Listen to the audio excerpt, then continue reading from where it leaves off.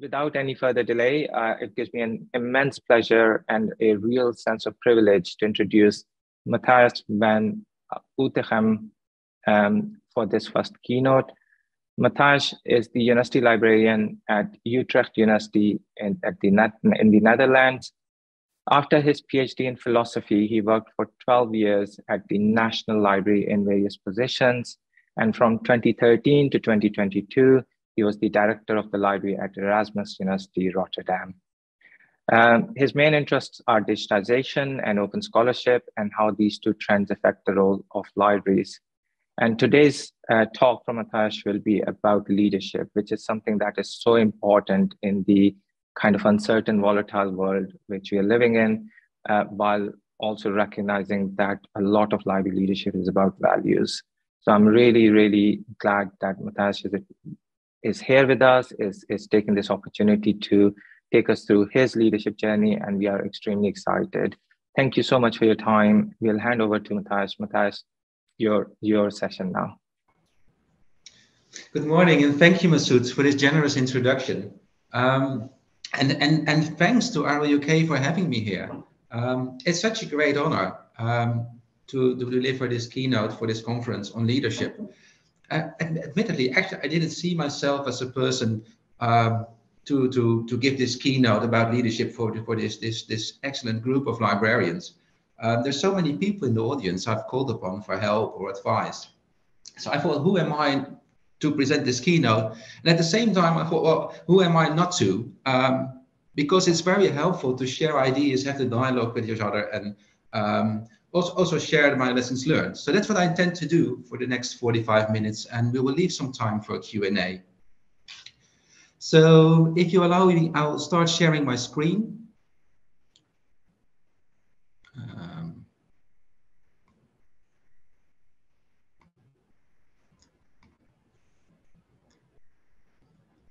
So there you are. You should be able to see it right now.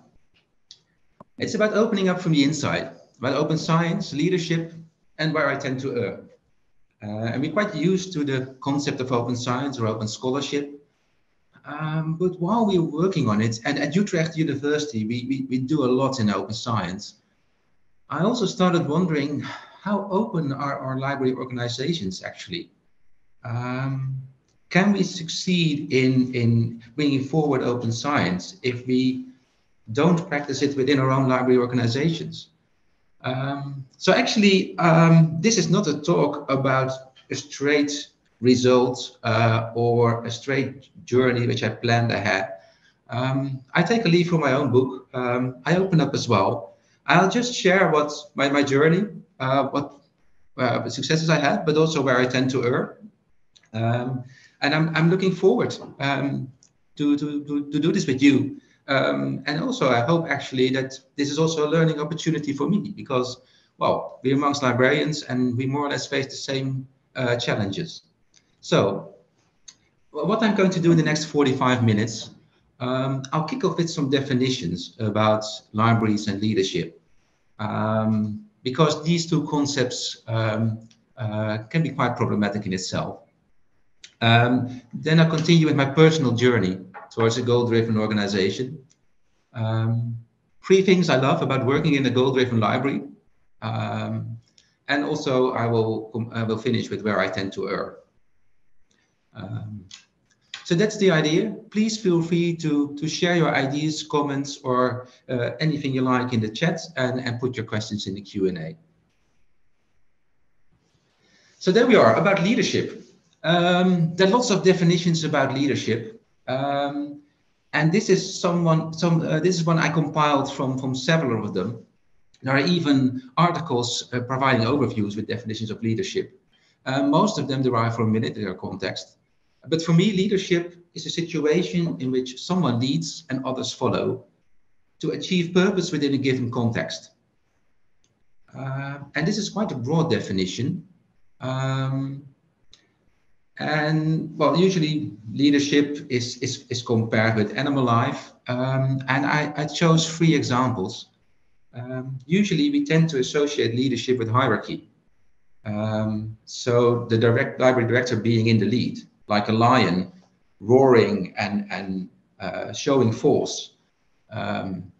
It's a kind of leadership that's very valuable. It's not the kind of leadership I'd like to discuss today. A second kind of leadership would be like an elephant, also a very strong animal leading the herd. And I took this picture from a relief from the Borobudur in Indonesia.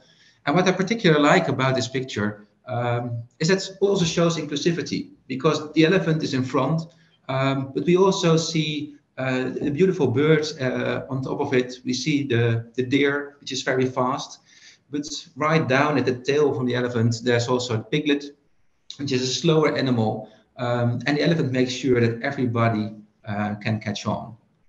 It's also a way of looking at leadership. And the one I really like is about the school of fish. It's also a situation in which someone leads and others follow, but it's not exactly clear which one is the leader and which ones are following, and it changes all the time. And that's a concept I find really interesting, and I think it might be helpful to look at it this way in libraries. So that doesn't necessarily mean that the director should be the fish in front. There's in a school of fish, there's no fish in front. It's that they're all going on all kinds of directions, but as a whole, they move more or less in the same direction. So depending on which picture you like, hierarchy is connected to someone or to the context. And I tend to connect hierarchy to a contextual factor. So that's about leadership. Then about open science, you know this definition, I took it from the Foster project. Open science is the movement to make scientific research, data, and dissemination accessible to all levels of an inquiring society. And what I really like about this definition is the movement. It is a movement, it is a direction of a school of fish, you may say. It gives the purpose I mentioned in the definition about leadership. It's a direction we're heading to. But still, there are lots of ways to do so. And then about libraries. This is a picture I took from Utrecht University Library. Rest assured, it's the only picture of my library I've included in this presentation, but we can't do without. And most people think of libraries as a building where you go to read books and journals, newspapers. But actually nowadays, in my opinion, a library is an organization that stimulates and supports knowledge transactions. If I look at our library statistics, over 99% of consultations is in digital form. It's several millions opposed to 40,000 loans on average each year. So I don't think you can say we're a hybrid library. I think we are now a digital library with a physical presence. So the key thing we focus on are knowledge transactions. And that's a concept I'd like to dig into.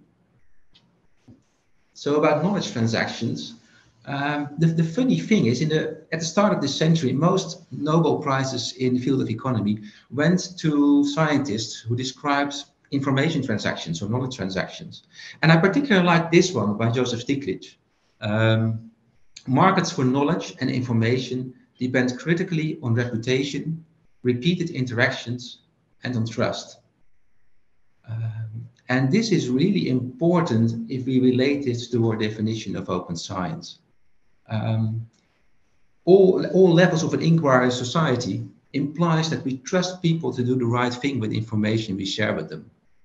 We share with everybody. Even large commercial publishers can use our data because it's there, it's open for everyone to use. So we are in this information market. And actually, we have a very good position because the reputation of libraries is excellent. We're trustworthy, we're reliable. Repeated interactions is also a good thing for us, especially for a research library, because we have our own academic community around us. And on trust. And this trust will get back in this presentation several times. I included a link to the paper in which he's put forward these ideas. And it's an obscure university. And there you see that not everything is in open access yet. He delivered this paper in London in 1990. And he was at the World Bank at the time, but the World Bank doesn't have it on their website as a publication, which is unfortunately. So lots of things to do in open access, but now more about leadership. So I'd like to kick off with these definitions, and it helps you to interpret my personal journey towards a goal-driven organization. And I included this picture, which shows the evolution of organizations. And I must say, I don't believe that it's a growth scenario. There can be many kinds of organizations, and I don't think one is better than the other. It all depends on the purpose you have. And at least in Utrecht, for us now, the purpose is open science. And actually, that triggered me to rethink our library organization. So the first one, when I entered the library world about 20 years ago, all libraries were task-driven. And you saw missions like the library manages collections, provide access to content, provides related products and services. Actually, the mission was a listing of what we do as librarians. And there are many benefits in it. If you organize your library this way, it will be very reliable. You get robust services. No matter what's happening in the outside world, you will deliver, because there's no way that anything can influence your library processes, which can be a very good thing. Last summer, I was down an old gold mine in Flanders, and they have to have strict regulations down there. If you shut a door, people might die down there. So you need to be very reliable, very robust, no flexibility at all, because that's right out dangerous. But the downside is it's quite inflexible. It's inward looking. And if there's lots of things happening around you in the outside world, like it's happening now, it might not be the model that suits you best. Still nowadays, I see many traces of this way of working in many libraries, also in my own. So when I became a library manager, actually, the big thing, and I went to training courses and seminars, we should be result driven. And we saw missions like we provide the best possible services, etc., etc. And there's certain benefits in it. It's really efficient, and you will deliver results. And actually, this was how I was trained to be a library manager. And it brought quite good things. In my former library in Rotterdam, when I started, we had several big projects. We had to replace the library system. We had to renovate the building. There was no way where we could do this without this result-driven approach. The builder won't accept it when you're work task-driven and say, well, we're going to hand over the keys a week later because, well, it's our process. Of course not. You have to deliver on time what you agreed on. And there are very good things in it. And we replaced the library system. We managed to renovate the library. It's a beautiful building. Please go to Rotterdam if you have the opportunity. But at the same time, after a few years, I noticed that my staff didn't like it. We had meetings in which we celebrated our successes. I gave bonuses. Not necessarily money, but also vouchers to have dinner with your team or books. But people felt a bit awkward when they were rewarded for being successful in their projects. I heard many times, well, I just did my job. And I had the feeling that, well, if I would continue this way, in this result-driven way, I somehow would drive the soul out of my library organization. It would result in lower staff commitment, actually, than more commitment. And this would be less effective in the long run. So at that point, I realized that people don't work at the library for bonuses. They work at the library because they love to be a librarian. They want to be useful. They want to do something useful. They want to do something meaningful for society. Actually, that's the reason why I work in the library. I strongly believe that libraries contribute to a better society, because for a well-functioning democracy, you need well-informed people. And that's what we do, sharing information. So actually, that's my motivation to be a librarian. And I noticed actually, wherever you go, all over the world, the way people put it, perspective may differ, but more or less this passion to contribute to society, that's everywhere. And then I realized that I might be on the wrong track with this result-driven approach. And we got the entire toolbox. We got Lean, we got Six Sigma, we got Prince2, we got Agile, we got Scrum. Wow, wonderful. And these are very useful tools, but these are just tools. And tools don't create passion. And then I realized that actually what I learned in all my management courses was how to motivate people, how to motivate staff, how to convince them, how to stimulate change. And actually, I realized that the people in my library, my colleagues, they were already motivated. Actually, my job is not to spoil it. And then I realized that I didn't know any organizational model that worked from this perspective. All models I knew, task-driven, result-driven, they're based on extrinsic motivations. In a task-driven model, you have checks and balances. You check everything you do, and when there's a mistake, you have to rework, you check again. In this result-driven model, you have the carrots and sticks. But actually, I was looking for a model in which people are already motivated and just get the opportunity to make themselves useful. And then I read a book and actually dealt with this issue. It was by Frédéric Laloux, Reinventing Organizations. I can really recommend it. It's not an easy read, but it was exactly about this issue. And then I thought, well, how would a goal-driven organization look like? And I took on this slide the mission we have at Utrecht University. It's to promote and innovate the sharing of scholarly knowledge. And that really appeals to me, the sharing of scholarly knowledge. That's what we do, because we think it's useful in itself. And all my colleagues think it's useful in itself. And that's why I put this picture next to it. It's from a graphic novel by Mobius. And it says, well, I've been on this long journey. And it's about the balance between the mind and heart, what matters, before all results. And that's what I really like about this goal-driven organization. It's about a higher purpose. And if you think back about this definition of leadership, where someone leads and others follow to achieve purpose, it really makes sense. It's about purpose. So actually, my job is to keep this purpose clear as a librarian. And all my colleagues can define their own results within this purpose. And it can be many of them. And then we can be like this school of fish. When someone takes the lead, if they have a good idea, and others will follow. So sometimes I will take the lead, sometimes I will follow. It isn't connected to hierarchy.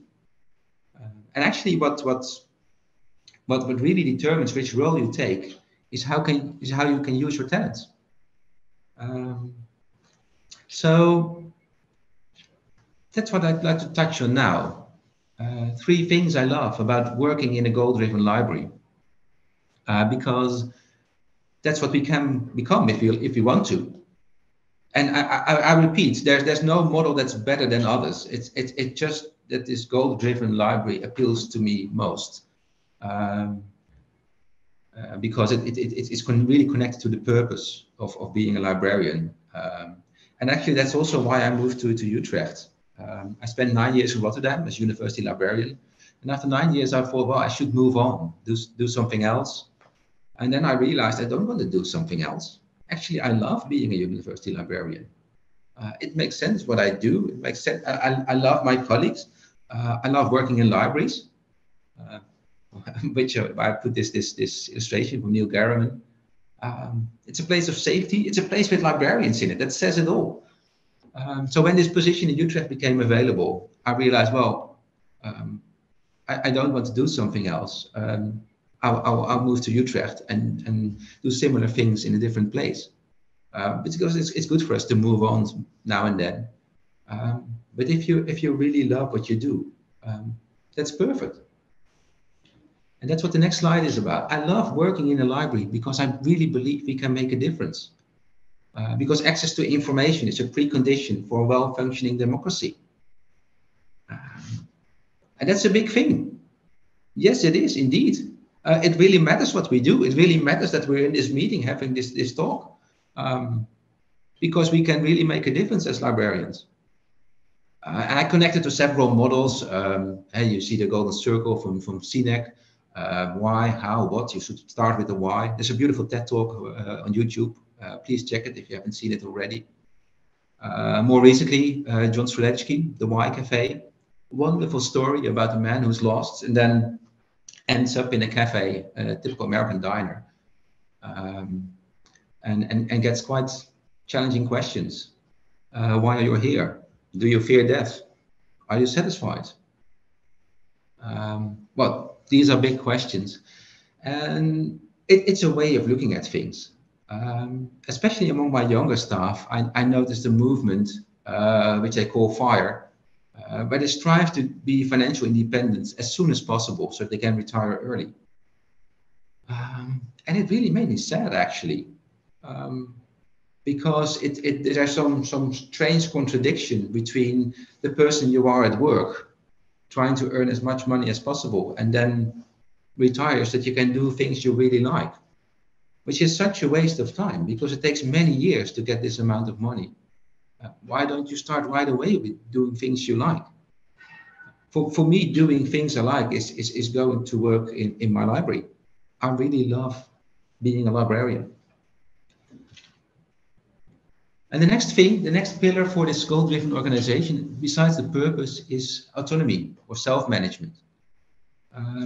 I strongly believe, and we've got this acronym VUCA, volatile, uncertain, ambiguous, complex. Hierarchy cannot cope really well with complexity, I think. If you expect your library director to know everything and take every decision, well, it's very likely things will go quite badly because this person can't know everything. And the world is far too complex for one person to oversee it all, possibly even for your entire library organization. So the whole idea of being this lion roaring and taking decisions, trying to keep to the path, I don't think there are any paths. Arguably, some libraries thought that, well, maybe we should change the organization and become a matrix organization, where we have this vertical lines, and then we tend to call silos, and we don't like them. But maybe we should have programs as horizontal things in between. Possibly. I trust that there are places where it works out well. At the same time, in many cases, I see that we're just adding an extra layer of hierarchy, and it becomes even more complex. And the idea of self-management autonomy is not to make everyone equally powerful, like a communist utopia, but the idea is to make everyone fully powerful, so they can exercise their own talents to the max. And this will differ among people, but at least everybody can contribute. So that's something I'm working on right now in Utrecht. Is questions like, how do we make decisions together if it's not me? And I really do my utmost not to make as little decisions as possible. And then some questions for you. If you have an open science strategy, how much of the information in your organization is truly open? Because if you want people to take on responsibility, they should have the opportunity. And one thing they need is access to information. So let's start with basic things like, do you have real-time access to each other's agenda? Do you have the mobile number of your colleagues? Can you easily reach them? Next step could be, can each colleague access documents of the management team real time? And can each colleague get access to the resources needed to act? And the next question could be, are you happy that I didn't use a Mentimeter right now? Because I would love to see your faces right now, which I can't, and I'd love to hear your answers. I don't know many organizations that say yes to all these questions. Why is that? Would it hurt if someone would get access to documents of the management team before the meeting? And not only have reading rights, but also be able to edit them so that people can include comments, which will probably help the discussion. And it would be really great if all colleagues have a financial mandate, because if they have a plan, then they have the resources to act. And maybe you would ask, oh, this could go entirely wrong if everybody starts to spend money. We're going to the dogs because we don't have any overview. We don't keep to estimates. I don't think so. Their trust comes in. Librarians are trustworthy people, and they're really committed to doing something useful to society. They're really committed to spending public money well. Actually, I gave the try in Rotterdam. All librarians, regardless your tasks or your job, had the mandate to spend up to 10,000 euros without any consultation. And trust me, they didn't do this every day. But the result was, when someone called the library, a professor in a European project, and they needed a specific journal urgently, any staff member could decide right on the spot how to help this colleague. It was wonderful. Our customer satisfaction went sky high because people knew in the academic community, if you address a librarian, this person will help you. And we didn't have any financial issue. On the contrary, people were very, very aware of the costs of things and took this into account when they made their decisions. So something to think about. But again, I won't start a Mentimeter, be assured. So these two things I like about working in the library. And then about the third thing, and it's not connected to being a librarian, I hope it should be in any place. It's the practice of bringing your entire self to work. When you work in this way, it's about talent instead of tasks. And if that's the case, it's also about job crafting, because the question is, how can you use your talents best? It's also about equity and inclusion, because you give everyone the opportunity and the means to exercise their talents. It's also about inspiration and fun, and that's why I included this picture. It's me in the library, where we turned the library into a roller disco. And here you see me in my corporate shirt on roller skates, which I'm not used to, and you can tell by my face. But I enjoyed it a lot. And we can have an entire another hour about talking about wholeness. But at least it's built on the concept of safe space and vulnerability. That there's an atmosphere where you can share things, and that you feel the freedom and opportunity and safety to do so, like I'm doing with you right now, showing myself with a silly cap on roller skates, and then move on to my errors in management. But before I do so, I will summarize the impact for change management, the difference between result-driven especially and goal-driven, because these two are sometimes mixed up. In a result-driven organization, someone initiates the change, and then you have a freeze-unfreeze model. You have situation A, you unfreeze it, you change it, and you freeze back again. In a goal-driven organization, there's continuous change. People can start new teams, dissolve other teams. It's self-steering instead of hierarchical decision-making. People take on roles instead of tasks. And most important, you don't use key performance indicators to measure whether you're successful, but whether you're successful is determined whether you live up to your standards, to your values. And then the top one, organization changes itself. That's the one I had the most difficulty with, because I couldn't believe it. There's always someone changing something, I thought. But after a while, at least in Rotterdam, I saw it happening. We've been working with self-steering teams for several years, and at some point, people had made their own teams, changed other teams, stopped some teams we already had, and actually the structure we had didn't look like our organization chart at all anymore. Actually, the organization had changed itself. It caused all kinds of trouble because we were used to communicate along the old lines, and well, lots of issues. And at some point, I raised my hand and say, "Hey, do you also recognize we've changed? And shouldn't we change our organization chart because it doesn't look like what we're actually doing right here?"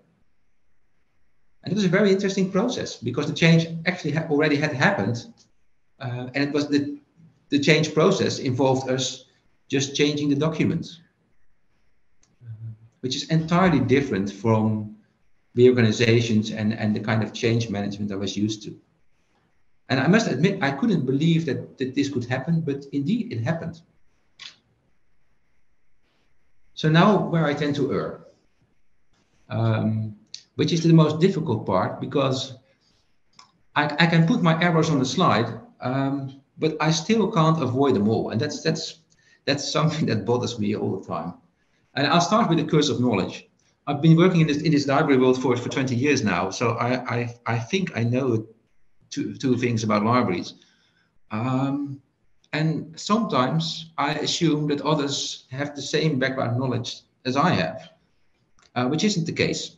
Not only because they might not have been working in the library for so long, but even if they have different knowledge.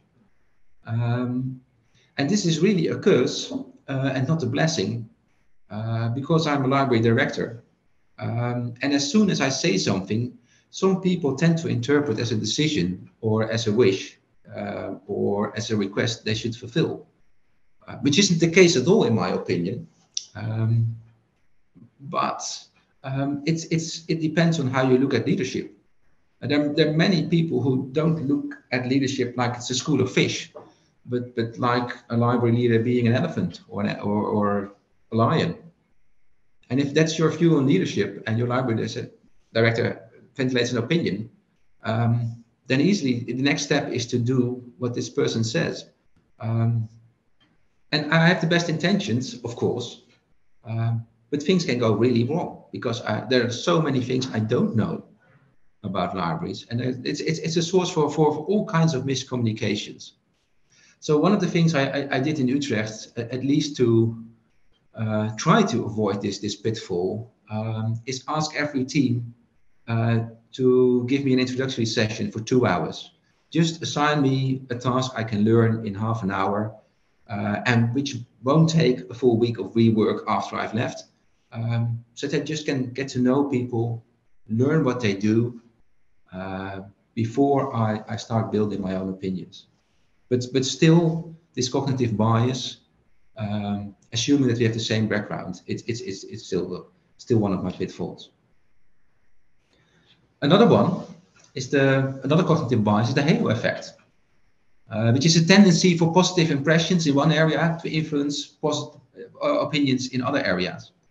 And it's also connected to this trust we discussed earlier. I trust people, I see them doing beautiful things every day. And when I see them do so, I strongly believe they can do lots of other things, that they have lots of other talents. And I still believe this is the case, but it doesn't mean that they know everything or that they are good at everything. And if you have a new colleague that just started working in the library, and you probably know this model from Hearst, situational leadership, you start directing, giving clear assignments, support this person, take them by the hand, and when they've learned, you start coaching, and you move on to supporting and delegating till they're full-grown library professionals. But even library professionals who have been working at the library for a decade still need sometimes to learn new things, especially in this world that is rapidly changing. And if you have to learn some new things, well, you get back to step one. What's the task you should do? And again, you go through this whole cycle. And that's something I tend to forget because of this trust, because of this knowledge people already have. But if you don't recognize that you're all in a learning process, really all of us, my colleagues, me, then well, things might go wrong, or you're less effective. So that's a pitfall I see in many libraries, especially in departments for academic services, where we have librarians who are highly educated, some have PhDs, profound knowledge about library things, about research, but especially in how to deal with customers, for instance, we can improve. It's not a given talent everybody has, but others have these talents, so we might help each other. And then finally, consensus biases. And this is a tricky one. I tend to see my own behavioral choices and judgments as relatively common and appropriate to the existing circumstances. And it's also something I learned in the courses I did in philosophy. I always try to see a philosophy as something that makes sense. And when I take a decision, I always make the best decision, which doesn't necessarily mean it's a good decision, but at least in the moment itself, based on the information I have, it's the best I can do. And I realize sometimes just a few hours later, that's not the right decision and I can improve. But in the moment itself, I do the best I can do, and that applies to all of us. But at the same time, it might not be good enough because the frame I have, the way I look at the world, is very, very specific. In the Netherlands, we have a book called the 7 Checkboxes, which is about diversity and inclusion. And I tick all the boxes because I'm white, I'm male, my parents are highly educated. I speak Dutch with a Utrecht accent, which is the equivalent of Oxford Dutch. So I have so many favorable circumstances. The world looks like as if it's made for me, and I don't feel any issues at all when I navigate through it.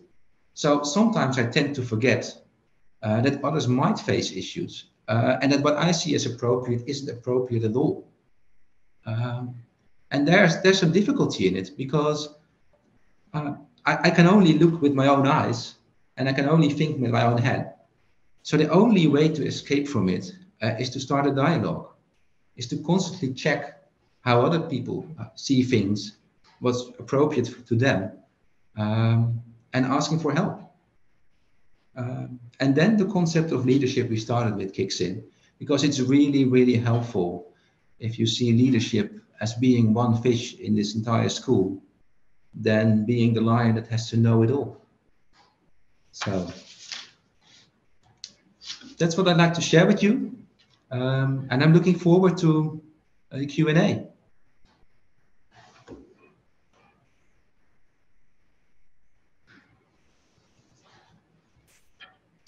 Matthijs, thank you so much for that really wonderful, but also very enlightening talk. I think what a fantastic reminder to really think about why we are here in the first place. What is the purpose, what motivates us, and that common purpose and common goal. And also, I think what I found personally very inspirational is that journey from being a task-driven to results-driven to a goal-driven organization, recognizing that different organizations will be at different stages in that journey, but also recognizing that even within the organization, there might be different teams that will be at different stages of that journey as well. I think that was really, really positive. Sorry, I'm talking too much, but another thing I really enjoyed in that conversation was recognition of what empowerment actually means. And again, I know I'm guilty of this, about thinking about, can we bring everyone equally empowered in that journey, but actually within where they are in their own journey, can we make them fully powerful is such an important point. So thank you. There has been a few things mentioned in the chat and a few questions that have arrived, which I'll take with you. But as I'm expressing my thanks, there are lots of thank you messages coming in the chat as well. I know people have really enjoyed this conversation and this wonderful talk.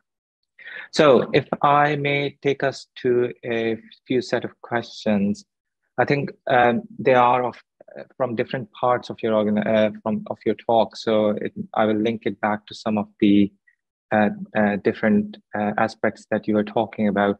But I think one of them is from Siobhan, who is actually a Utrecht alumna and also a Rotterdam local. So she's expressing that fantastic connection as well, and absolutely enjoyed listening to you. I think there is a recognition that everyone recognizes your passion for making a difference, for open knowledge, and for facilitating conversations around that. But how do you balance that with the dangers of vocational awe? How can we as in librarians stay true to our purpose and stay passionate while avoiding burnout and other dangers of vocational awe in terms of our professional well-being and stability and equity of the services that we provide? Yeah, that's a very good question. How do you balance your drive to do something good and also take care of the well-being of your colleagues? And I think that's why the whole concept of wholeness is very important. Because if you can take your entire self to work, you can show the situation you're in. Sometimes you're full of energy. And it can also vary in different stages in life. But you just started your job, you're full of energy, and you have lots of time to do things. But we all face downtimes in our work. Personal examples from 8 years ago, I went through a divorce, and I couldn't deliver as a library director, at least not to the standard I'd like to, and most likely not to the standards of my colleagues. And it meant so much to me that I just go to work and say, hey, this is the case. Could you please help me? And there were other colleagues who were just in a booming phase, and they said, yes, sure, I'd like to take on lots more responsibilities. I can help you. And if I would have been this leader thinking that I should do it all by myself, I would have an awful time, and it would have been quite awkward for my colleagues as well. So that's also where job crafting kicks in. It really depends on your talents, but also on your personal circumstances. And we face the good times and bad times, all of us. And we can just help each other if we can have the dialogue about it. That's really important, just having open conversations about it, open conversations about our libraries or our librarians inherently doing the right things. I think there was a fantastic article once I read about vocational law and librarianship, the lies we tell ourselves. Can't remember the author's name. But again, that was really challenging some of these norms. So it's great to have views that dialogue can really help balance things out. If I may ask a connected question now, which is from another user, which is, again, thanking you for your really fantastic talk. They're also talking about how their users talk about the library as well. So they're saying that when they survey their users, quite often they prioritize getting the basics right, having a library that's got its basics right. And how do you balance that community desire to focus on delivering effective services first, but also allowing the organization to be flexible and goal-oriented and not task-oriented?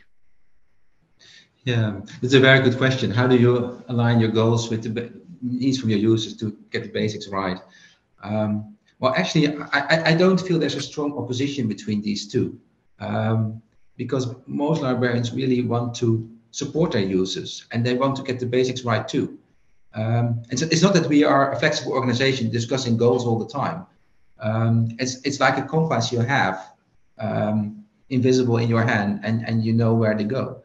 And actually, it also helps you to connect to users to hear what they mean by getting the basics right, because it sounds quite easy, but when you start the conversation, it turns out that everyone has quite different basics.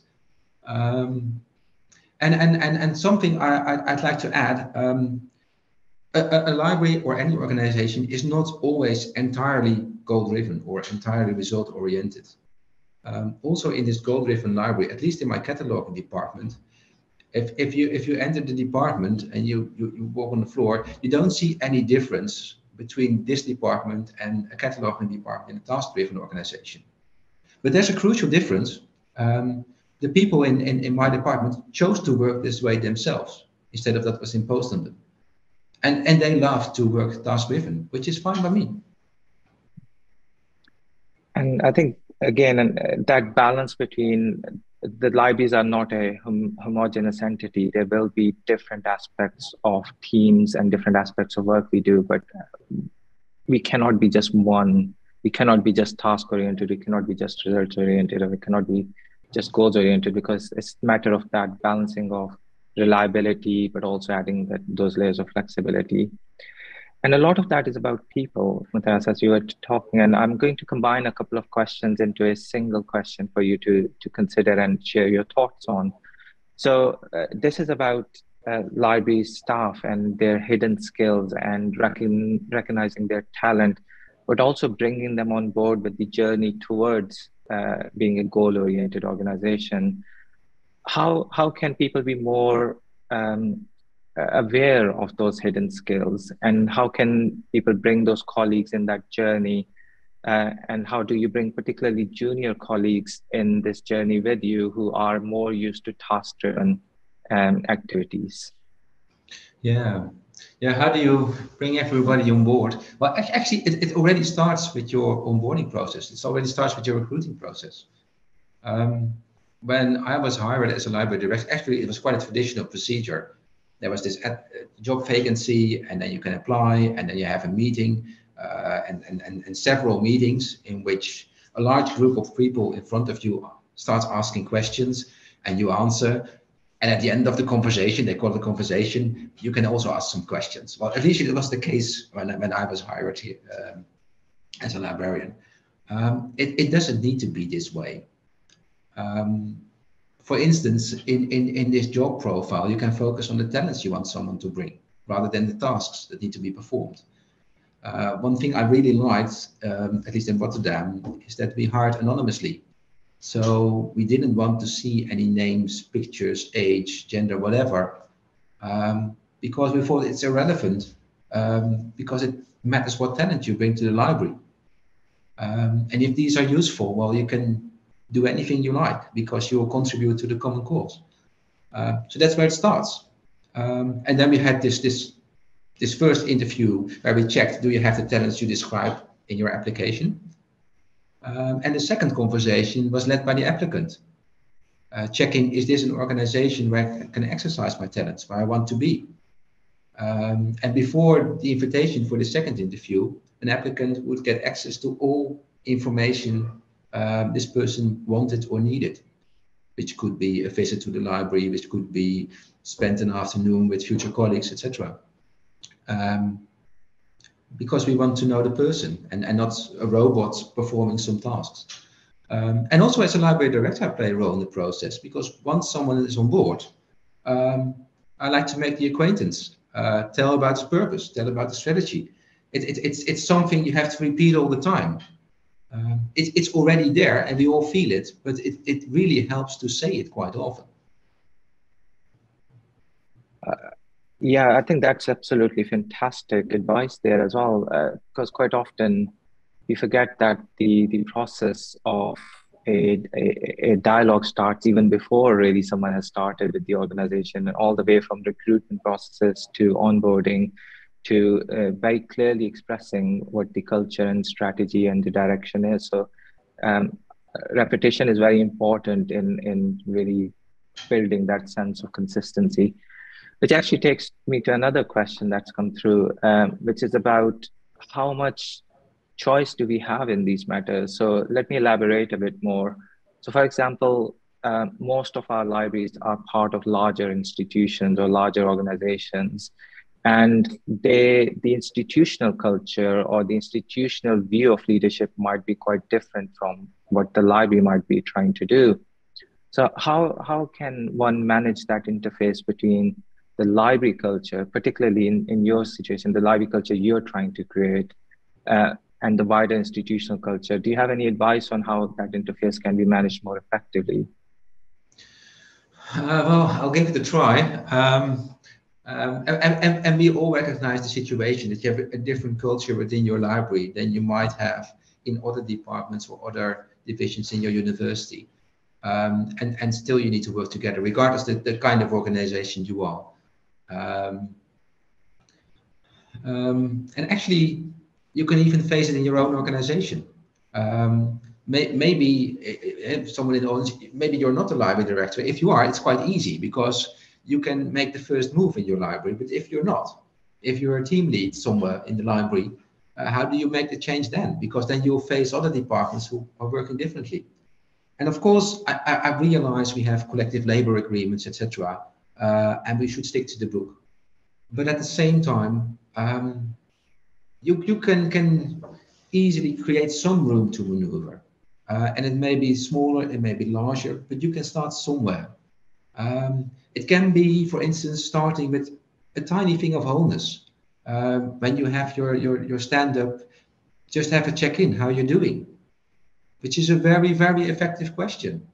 And you can ask it in any context, but it's a really, really good start. There are all kinds of difficulties when it grows, because people get more aware of it and they feel they have to position themselves somehow. And to get back to your question, how does this relate to other parts of the university? Well, I've never seen a situation where a unit is punished because it performs really well. And I strongly believe if you exercise your talents, you start performing better. So it's not very likely that the university board will say, hey, what are you doing? This is not according to the book. Please start underperforming. That's really helpful. And also, I think it goes back to the theme of this conference about partners and pioneers. And I personally genuinely believe that we can be pioneers in shifting the institutional culture rather than feeling that we cannot do anything because the institutional culture is being imposed on us. So I think there is huge potential of that leadership and bravery that comes with that. There have been a couple of comments and a question on this note, which is about job crafting and job carving. And colleagues are wondering whether you can share some of your thoughts about how you managed that, how you did that, or whether you have any thoughts about that process in general. Yeah, but it's a big thing, complex of things. You can have many definitions of it. But let's start small. I think in many libraries we have some kinds of appraisal interviews, I always hope that these conversations will be about the future rather than the past, because we can't change the past, but we can shape the future. So a very effective question would be, what would you like to do? What energizes you? And what useful contribution could you make to our purpose? And someone it can start small, participate in a project, for instance, so that you can exercise your talent or try to learn something new. And if you're successful, you can take the next step. Maybe you can lead the next project, or maybe you don't want to lead anything and you're a specialist, and you can contact colleagues from other libraries in your region or in your country or internationally. So it's about diversifying tasks. It's about expanding your network. And these are two steps that might be really helpful. And at some point, I realize we have labor agreements, etc. At some point, you need a new job description. And if there's no opportunity within your library, then perhaps your manager can support you to move on. I think that last point actually links really nicely into a part of the question, which is how do you do that without being taken advantage of or without being compensated for? And I think it's about recognizing when you've reached a point where you've diversified your skill sets, but actually it's at a different level or a different grade, then having those conversations absolutely is critical. There's one question that I have, and then I'll ask one very final question to finish this session. and apologies if this is a very broad question, but I was just wondering about what would success look like for you in 3 years' time, Matthijs? What would you like to see in the library? What would success feel like? Yeah, for me, success would be that we share this passion about being a librarian, that people feel safe and happy to work at this library. Because I really believe that if we have this situation, our customers will be happy too. And you can never have happier customers than the happiness of your colleagues. So well, that's something I love, and I'll trust we'll get there. I think that's such a fantastic response, and it goes back to your point about having fun and enjoyment in the library as well, which is a fantastic way to ask the last question, which is, how did you create a roller disco in your library without causing a heart attack to the buildings department or health and safety concerns? I think many people are really excited and intrigued by that question. Yeah, well, we had to renovate the building. I mentioned in my presentation. So we did it just before we handed over the building to the builders. Okay, that's fantastic. I think I know my staff have taken lots of inspiration from that, and their messaging is about, let's do some roller disco skating in Brotherton Library. So I watch this space now, basically. Matthijs, I just want to say huge thank you. Absolutely brilliant talk. Lots of food for thought in there, lots of sources of inspiration. And thank you for your openness, for sharing your journey, and as you highlighted, for sharing your vulnerability. That is so critical in leadership and in allowing more leadership, openness and transparency to develop. What a fantastic start to this conference. I know everyone's really enjoyed this session and this conversation. And I know this wouldn't be the end of it. I know this will just open up so many further conversations throughout this conference. So thank you, really, genuinely and honestly. It's been a real inspiration and a real privilege. So